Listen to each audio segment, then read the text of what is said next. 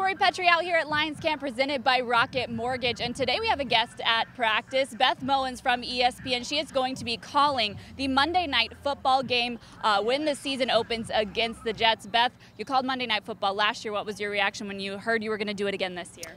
Absolutely thrilled. You know, I think everybody who watches the NFL knows that the Monday Night Football franchise is just a special thing to be a part of, and certainly with opening night, and we are calling the first game this year, so we're kind of bringing the franchise on the air, and we're real excited about some great storylines with Matt Patricia here in Detroit and the possibility maybe of Sam Darnold at quarterback for the Jets, so we're thrilled. There's so much to watch for in that first game of the season. You've gotten to watch some of practice today. What stands out to you about the storylines to watch for the Lions?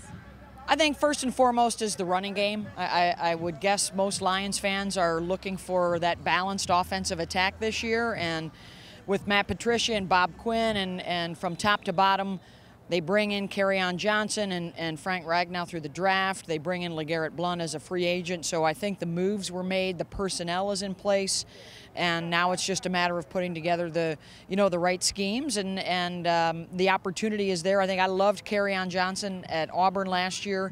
Had a chance to see him in a couple of games. I think Lions fans are really going to love him. What do you make of Matt Patricia's practices and what he might do with this defense this year? Well, you knew there was going to be a lot of energy, and there was probably going to be a lot more physicality, and based on what I've seen today, there's plenty of both of those. And I think, you know, with the defensive side of things, it's going to be really exciting. I think just from what he did in New England, to see how he mixes and matches, how he sets up Detroit's defense based on the personnel of the opponents, and where you find those mismatches and those opportunities to get to the quarterback. When you've got a guy like Darius Slay and a really good secondary shaping up, I think we're excited to see how they're going to be able to, you know, utilize those guys and lock down, the Jets, so you have an opportunity for the linebackers and those guys up front to get to the quarterback.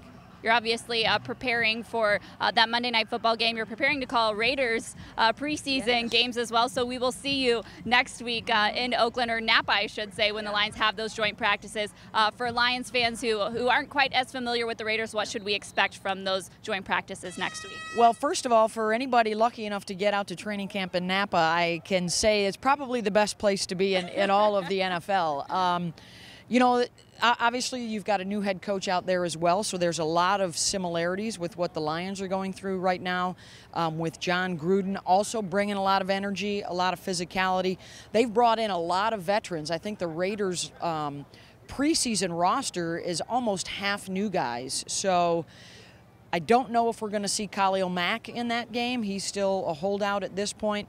But you're going to see Derek Carr, you're going to see Beast Mode, and a lot of excitement, I think, for the Raiders fan base about a bounce back for Amari Cooper and how the addition of Jordy Nelson will really affect things behind one of perhaps the best offensive lines in all the NFL. And for Oakland last year, a lot of questions on defense and a lot of unknowns that Raider Nation is still waiting to see what's going to happen. Well, Beth, it was a pleasure talking with you, and we look forward to seeing you in Oakland and then for that Monday Night Football game. Thank you very much, Tori. We're really looking forward to it. Of course. For DetroitLions.com, I'm Tori Petry.